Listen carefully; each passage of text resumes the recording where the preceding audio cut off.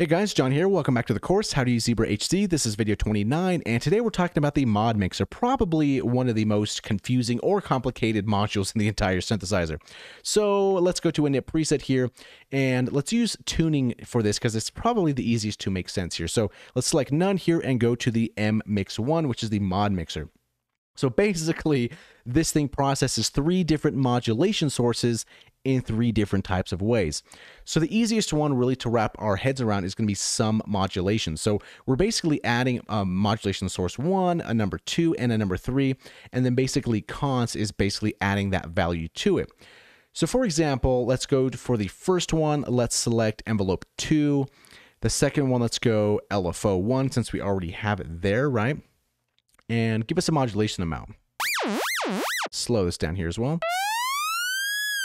So it's basically adding this envelope 2 to LFO 1 and whatever this const value is here and giving us a new modulation source. And as we change this envelope 2, we can see that the modulation changes too.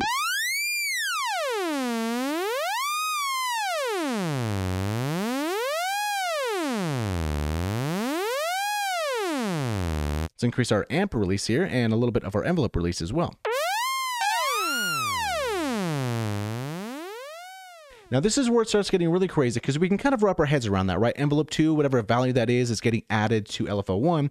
So let's add another LFO to make this a little bit more confusing. Let's go to LFO 2, and for this one, let's go to a random hold here, and let's see what happens here.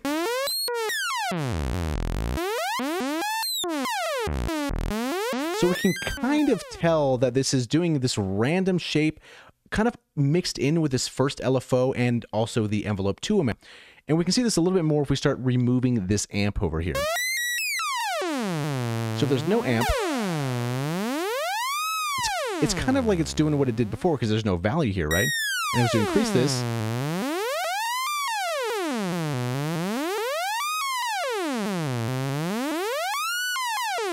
so we have that LFO going, but we have this weird randomness that's kind of imposing itself on our shape here.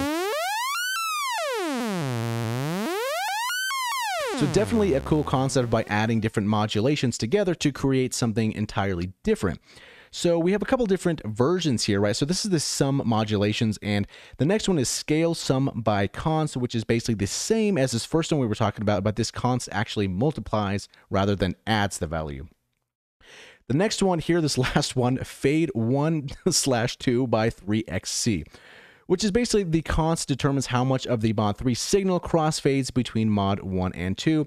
So something like this is probably best learned using it because when I was using this for a while, it was kind of like, what does this thing do? But once you kind of spend some time with it, it kind of makes a little bit more sense.